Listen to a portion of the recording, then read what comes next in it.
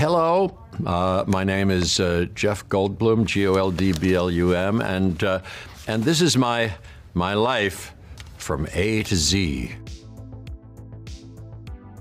What I'd like to tell you, if this is of any interest, is you've caught me at a moment when we're talking about Jurassic World Dominion. It's about to come out. This is 2022 as I sit here, and it's about to come out this June 10th, and we're hoping that people come out to the theaters. I was thinking, I haven't told you this, but I was thinking, all you EW types, about all the movies that I saw when I was a kid that made such a big impression on me in movie theaters. There are two categories, and I've written them down. I've been thinking about them for the last, few weeks, and I've gone on a tremendous nostalgic adventure. And my sister has helped me because we saw movies together. My younger sister Pam and my parents used to drop us off at the Leona Theater every couple of weeks. It would carry a new movie. It was a grand movie palace, and we would see first-run movies of some things that I'm going to tell you about. These may be, I'm quite elderly, so these may be from an era that you don't know, and some of these may be fringe offerings, but some of you might be interested to hear what they are, and I've broken them down into A, B, C, D, E. So I'm going to tell you some of the A's and some of the B's and some of the C's. So are you ready? These are the movies. So some of them are the movies that Pam and I saw, and then some of them are ones that the whole family went to together. Listen to this list. Now I'm going to get to them because we don't have all that much time, and there are a bunch of movies. Okay, I'm going to tell you several A's. So A is for Absent-Minded Professor. I don't know if you know it. It's a Disney movie, and Fred McMurray played, the professor who, blew his laboratory up and discovered flubber, which allowed his car to fly. It made a big impression on me, and that was fantastic. Also, Around the World in 80 Days, and The Apartment, and After the Fox. That's what's A for. B is for The Boston Strangler. You know who played The Boston Strangler? Tony Curtis. And we saw that. Also, Bridge on the River Kwai. That's about. Also, The Birds. Okay, I'm not going to mention any more. That's enough of that. Also, Ben-Hur. Okay, that's enough of that. Also, Billy Budd. Never mind. Okay, C is for Come Fly With Me. Lois Nettleton and Carl Malden. Had nothing to do with the Frank Sinatra recording of Come Fly With Me, Come Take My Hand. Cleopatra, by the way. C is also for Cleopatra, with my friend Elizabeth Taylor, whom I got to meet later in life, believe it or not. I'll save that story for another time. D is for Diary of a Madman. That was with Vincent Price, and Vincent Price made a big impression on me and my sister.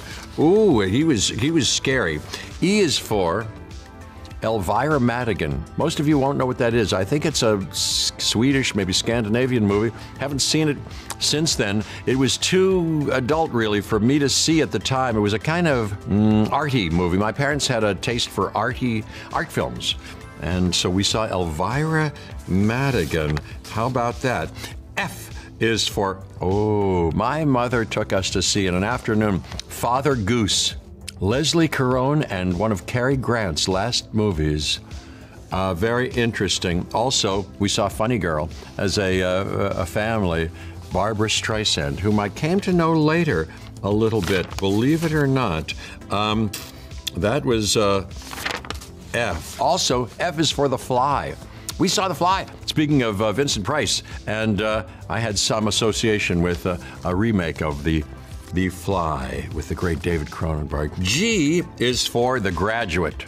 We saw that toward the end of my stint as a child in Pittsburgh.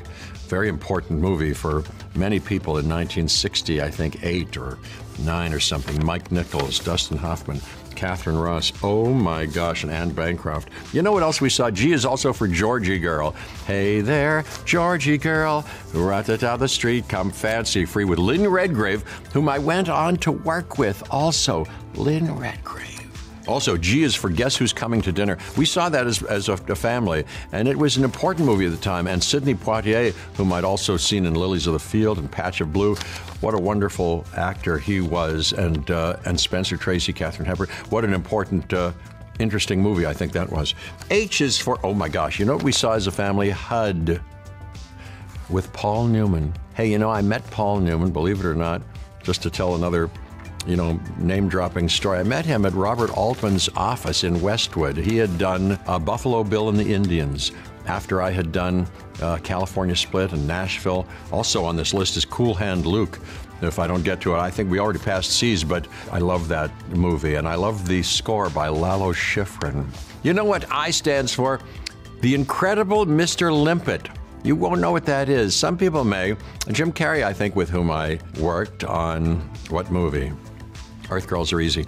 I was going to remake that. I think it was with Don Knotts, and he played a guy who was interested in fish, and then he saw a fish, and he fell in love with a fish, and he became a fish. He dove into the water, and he became a fish, and most of it was animated. But I loved Don Knotts from every day seeing the Andy Griffith Show. And now, can you imagine, I'm working with Ron Howard, Opie's daughter, Bryce Dallas Howard.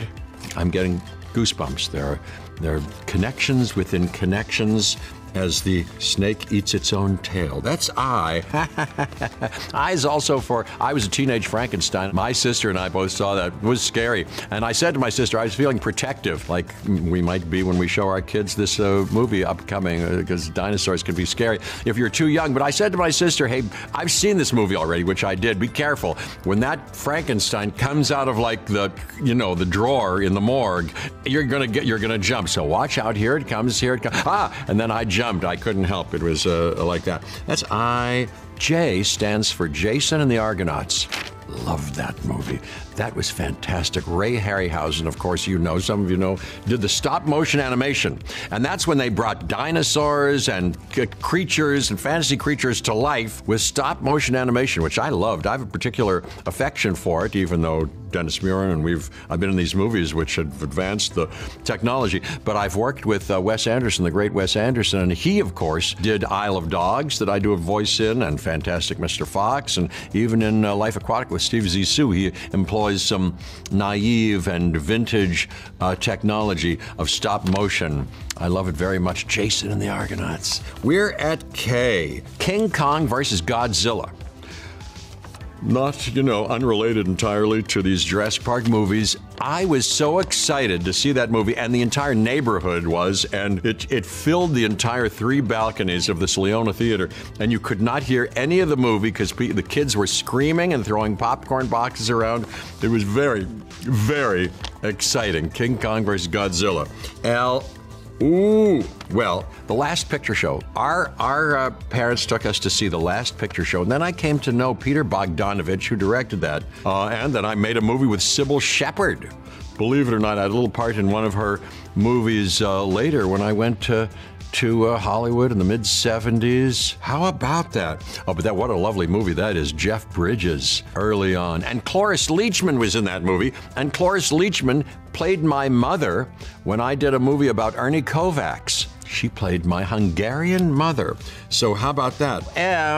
Our family went to see My Fair Lady. That's a heck of a movie. I remember that, and as a matter of fact, Emily, who's 30 years younger than I am, but I think we're well matched because I'm very immature in many ways. I said to her, but we may have different cultural references, and she's a very brilliant woman, but I said to her, which Beatle would I be if I was one of the Beatles? She said, Rex Harrison.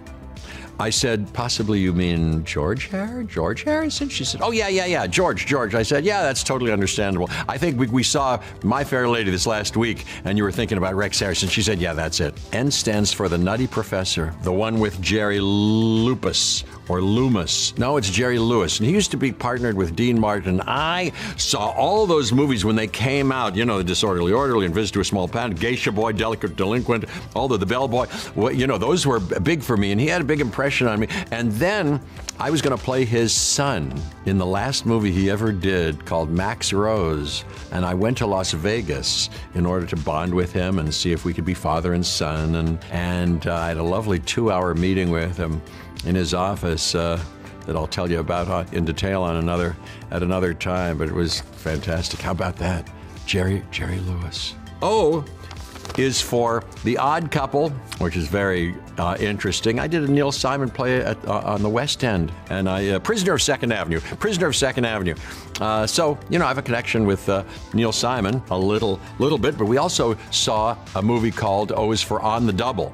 On the Double, my mom took us to see in the afternoon downtown Pittsburgh in big theater, and it's Danny Kaye. And I'd never seen her laugh so hard, and made a big impression on me. And Danny Kaye had made an album called Mommy, Give Me a Drink of Water that they played for us when we were kids. I loved it, and I've since played it for our kids. We've got a 5-year-old and a 7-year-old, and it chokes me up. That song particularly, Mommy, give me a drink of water, give me a cookie too. It's just great. There are a bunch of great songs. He was wonderful, Danny Kaye. I wish I'd met him. P is for the Pink Panther. We saw that when it first came out. This is when Peter Sellers first introduced himself as Inspector Clouseau. And that Henry Mancini opening started the movie. We were there. I saw it when it first came out. And Clouseau, fantastic. I remember that day. We saw that. That was something. And then P is also for Psycho. I remember when my friend Bobby D and I went to the Leona Theater, just ourselves. That's one of the first ones. I went with a friend, not my family, and we walked down to the Leona and saw Psycho when it came out, what is it, 64 maybe or something. Spectacular. And then I just spent time in CinemaCon with Jamie Lee Curtis, who's the daughter, of course, of Janet Leigh, and we talked about it a little bit. Psycho. Let me see, is there any movie in my life that I can say starts with Q? Or The Quiet Man? Hey, I saw later, and I think it was from around this period, the John Wayne, who's his lead actress, a wonderful actress. You'll think I'm an idiot for not knowing. It'll come to me, but hey, that's something. And you keep seeing scenes of The Quiet Man. He's Irish, and he's got an uncharacteristic, he's not wearing a cowboy hat, he's wearing some kind of cap, and he comes in the door, and the wind is blowing, and his overcoat, his trench coat is blowing, and he gets her, and they go into some passionate kiss. It's great. Yeah, that's The Quiet Man. Yeah, John Wayne. R stands for The Rat Race. You may not know this movie, and I have not. I looked it up recently. It exists. I didn't dream it. Our family was taking a vacation, I think, in, I'll bet it was Atlantic City, because that's where we used to vacation. And there was a movie with Tony Curtis, who's the father of Jamie Lee Curtis. We talked about him a little bit the other day, and we went in to see The Rat Race. I remember that day. It made an impression on me. Going to the movie theater, gee, it's a big deal. S stands for The Sterile Cuckoo. The Sterile Cuckoo is a movie with Liza Minnelli. I think it was her first movie. We all went to see it. And she plays a kind of glasses-wearing, kind of gawky girl, and I think she comes into her own in some way. I haven't seen it or heard of it since then, but The Sterile Cuckoo, a romantic little coming-of-age picture. How about that?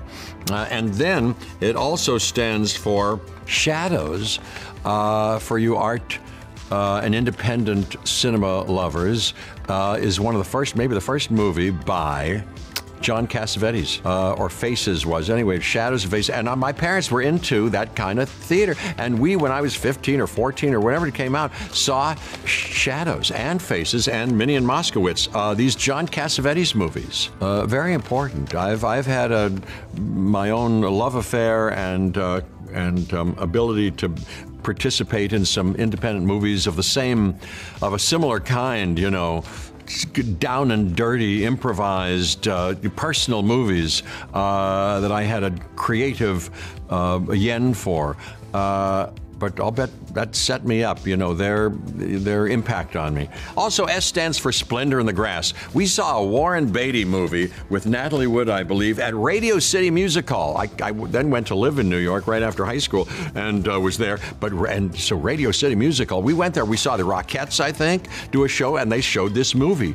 Big screen, I remember, and it made an impression. I was then to have many interesting experiences in the cinema with Warren Beatty, and then I came to know him a little bit and spent some time with him and our pal Gary Shandling. Three of us were strolling around Sunset Boulevard, Sunset Plaza one afternoon, I remember memorably. T stands for That Cold Day in the Park. The first movie, I believe, of Robert Altman.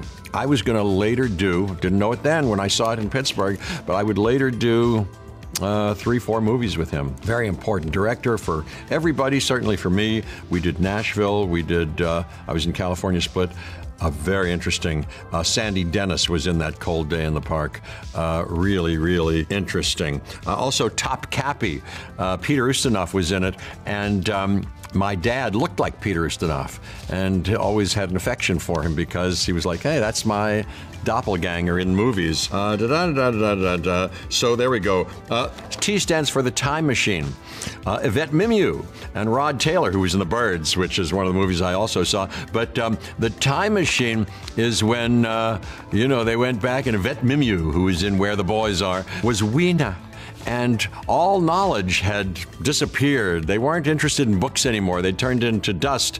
And all they could say is they wore pastel things, togas. And Rod Taylor from our time, who was very academic and interested in learning, said, "What's your name?" She went, "Weena." Oh, okay. He said, "My name's da-da-da-da." And then they go through this thing. How about that? You. Well, Under the Yum Yum Tree, my sister went and saw it. It was one of the, I think, lesser movies of the great Jack Lemmon. But I remember it. He was, Carol Lindley, I think, was in it, and Dean Jones. And he was in it, kind of a frisky manager of a building, of an apartment building in Los Angeles, I'll bet. Under the Yum Yum Tree. That's a good one. V. V stands for Vertigo. We saw the first run of Vertigo, and I tell you, that's Paul Schrader's favorite Hitchcock movie, and I love it. And I love the Bernard Herrmann score. And James Stewart in that, and Kim Novak, just fantastic. Henry Jones is in it. You may know in that one scene where there's a judge presiding over the hearing of this cop who'd kind of, done something worth investigating. And Henry Jones had a daughter named Jocelyn Jones, with whom I went to acting school in 1970 at the Neighborhood Playhouse. We both studied with Sanford Meisner. W stands for Who's Afraid of Virginia Woolf? Mike Nichols. First movie, I just read a biography, which I recommend, about Mike Nichols.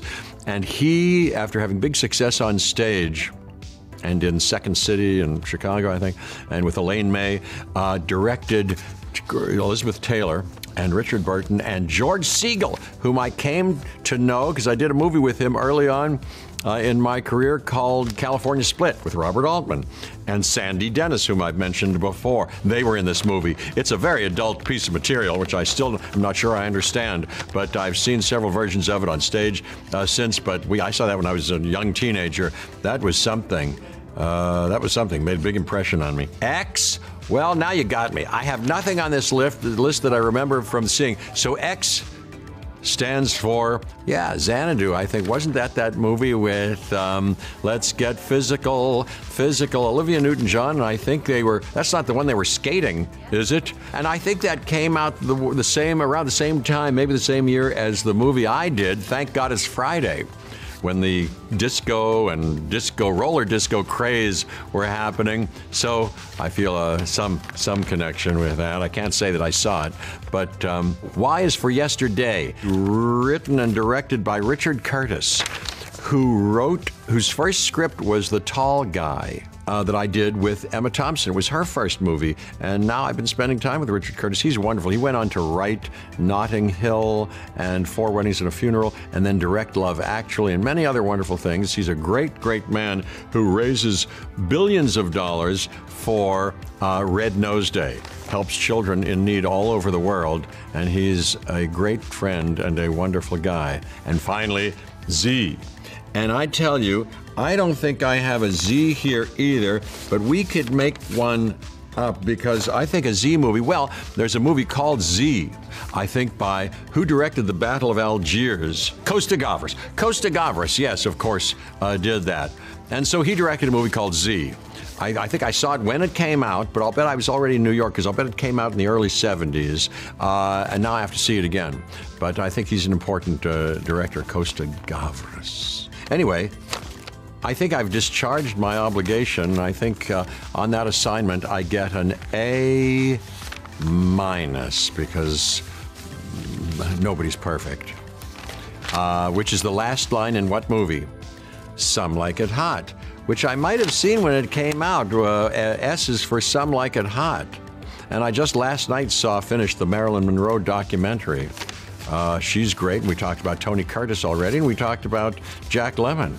So there we go. Jeff Goldblum, all you EW lovers, talking about my life in early movies from A to Z, as my wife would say, but I go, what?